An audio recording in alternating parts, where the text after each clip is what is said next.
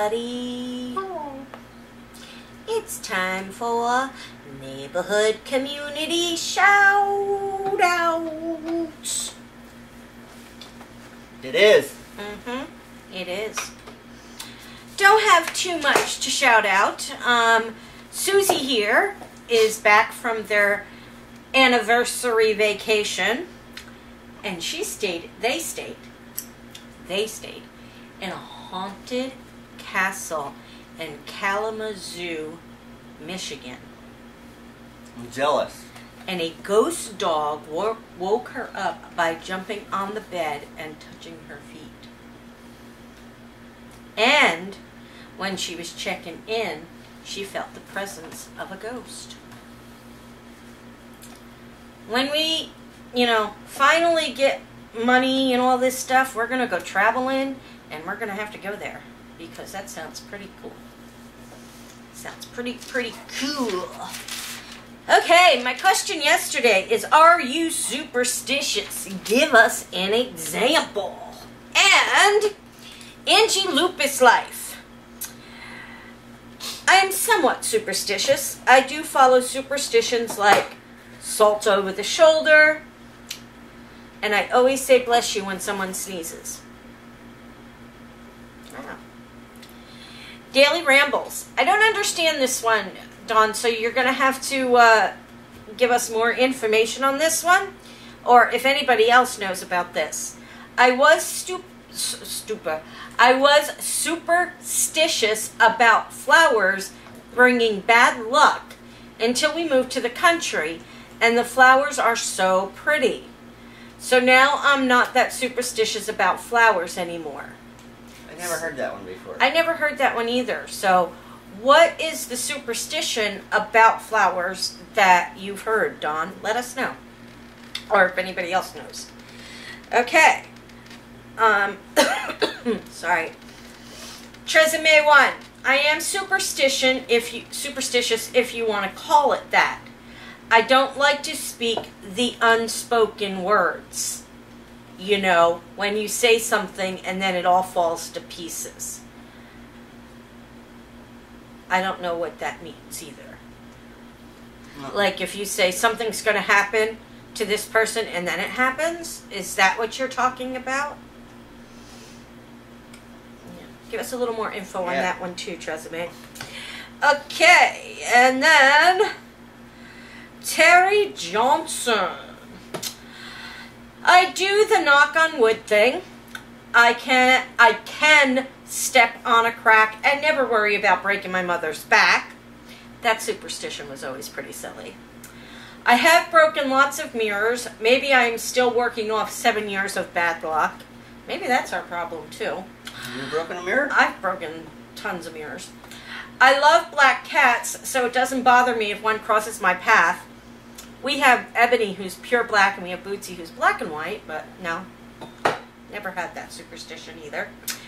I will open an umbrella in the house and not be afraid of bad luck. I don't walk under a ladder. I just think because it's dangerous. So I guess I am superstitious on a couple of things. Yeah, a little bit of things. Some things, yeah, some things, no. And Jack Salmon was the last one. I think it could be called a belief system. I do have superstitions. I will comment about one of them. I believe that if one person does wrong to another, that kismet will hit the offender back twice as hard. Maybe not today, but someday. So, kismet, karma, I think that's kind of the same thing. But yeah, that's one thing I definitely believe in. What about you? Do you have any superstitions that you believed in? I am not a superstitious person. However, having had a background in theater and musicals and stuff like that from college and stuff, there's a lot of traditional superstitions from the theater, like you never say Macbeth on stage. It's supposed to be bad juju. Never put your shoes on the table in the dressing room. It's supposed to be really bad. You have to put a ghost light up at the end of the day You hear the ghost light? Mm-mm. But it's usually a light on a pole that they put in the middle of the stage for the ghosts. Because there's always a tradition theaters are haunted. I would have to say that I am not superstitious. I mean, I used to be, I guess. You know, my mom's like, don't put your shoes on the bed for this reason. I don't know why. Don't do this for that reason, you know, and all that kind of stuff. But I, like Jack Salmon, and maybe some other people, Crimson Fairy, I believe, was one of them. I believe in karma. And what you put out there comes back to you. Okay, so the 5 channels that I am going to shout out tonight are Susan W. Awesome makeup channel. She does giveaways and all that kind of stuff. Go check her out. It's Just My Life CA, which does not stand for California. It stands for Canada. Hey. She does a lot of different things, but she does cooking on her channel, and she's going to be sending me a cooking video for the Nibbling with the Neighbors. The Buck Stop, you guys have heard me talk about Thomas and Lisa many times before. Thomas actually did Italian meatballs for our nibbling. Go check out their channel. They're an awesome couple, and they don't get enough praise. They don't get enough views. They don't get enough. People need to go check them out because they are so awesome. Megan, an imperfect mommy. She's an awesome lady, funny as can be. She's going through some rough times with her baby right now, but go check her out. She's awesome. Show her some support. And the Bawdens started a new channel called Going Vegan. They are going completely vegan, and they are filming recipes and all of that kind of stuff on their Going Vegan channel. So go by and check that out as well. My question for today is, what fear would you like to overcome? Explain. It's time for Neighborhood Community Credit Roll. Okay, last night's question was about the movie Mirrors. And if you haven't seen it, you should see it. It's a pretty spooky, creepy movie. But I said, what building is supposed to be in New York? Yo! So what building did they use for the Mayflower Mall, or the Mayflower department store?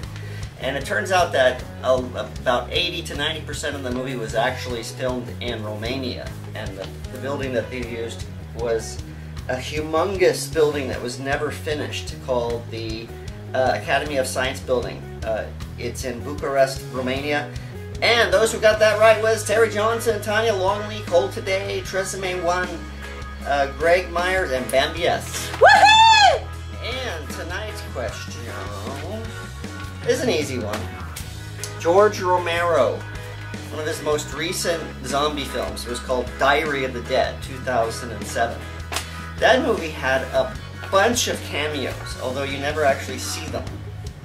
And you'd be surprised who cameoed in this movie. If you've watched it, you probably didn't even notice it. But who cameoed in this movie? There you have it. There's your trivia question for tonight. You are all part of our neighborhood community, each and every one of you out there. We would not be here today if it weren't for all of you out there. Thumbs up. We love you very much. Make sure you go by and check out all our other stuff. And we will see you all tomorrow.